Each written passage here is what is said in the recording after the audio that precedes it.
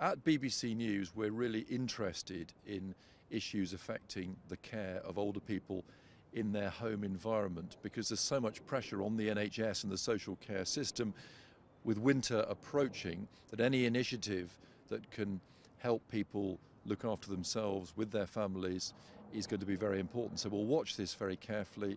I'll certainly look at the website to check out any latest news here. And it'll be a busy winter for all of us, but hopefully a safe winter for those who depend on good quality care in their home.